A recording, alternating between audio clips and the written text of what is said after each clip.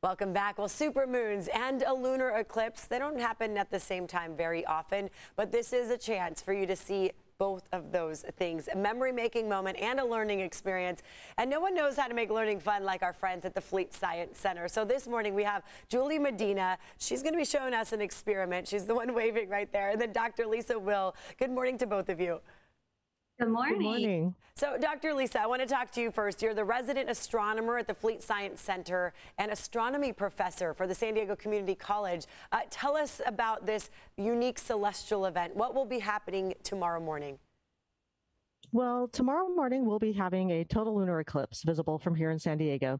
Lunar eclipses happen when the moon is full and when the sun lines up directly in line with the Earth and the moon so that the Earth's shadow falls on the moon.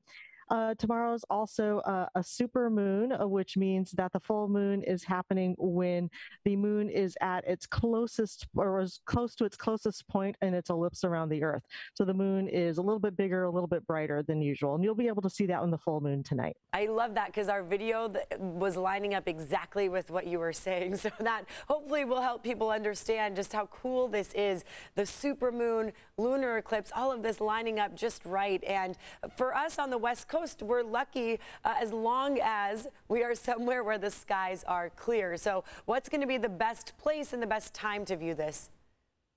Well, the eclipse will be happening tomorrow morning. The totality of it will be happening between 4:11 and 4:26 in the morning. So you need to be up in the morning. It'll be happening as the moon is setting over in the west. So you need a good view of the southwestern horizon.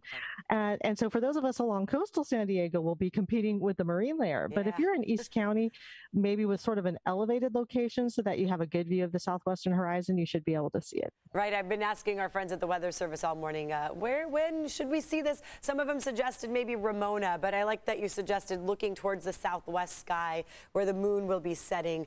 So, of course, this is a special occasion, but it's also a learning experience. So let's bring Julie in now over at Fleet, and you have a demonstration that you want to show us. Julie, what do you have going on there? Yeah, so this is a fun experiment involving the moon and lunar craters and how those are made. So that thing that makes it kind of look like Swiss cheese a little bit, we're going to look at how those are made with stuff that you can use at home or that you probably have at home.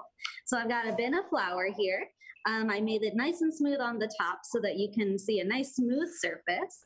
And then we've got a couple different things to drop into our bin of flour, which is always fun. So we're going to take our rock here, which is going to kind of simulate something kind of hitting the surface of the moon. And we're going to drop that in. And then you can see that it has created kind of a little hole there. And then we're going to try to get it out without disturbing it as much as possible. Okay. This is a magnetic rock, and I've got a little wand here. So I'm going to try to get it out. I'm not sure if this wand is strong enough. There we go. It kind of is. Okay. Magnets are tricky. Okay.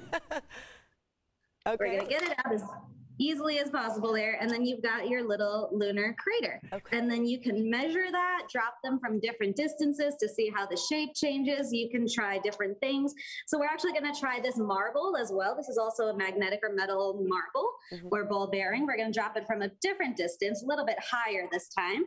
And then you can see it made a very different shape and very different depth than my other crater right there. So this is a really fun one, again, to try at home with some pretty easy stuff that you probably already have around your house. And so, yeah, this is a really neat one that's to do in conjunction with the cool event that's happening outside. Because we had someone from NASA earlier on our show, and you know, he was talking about the moon.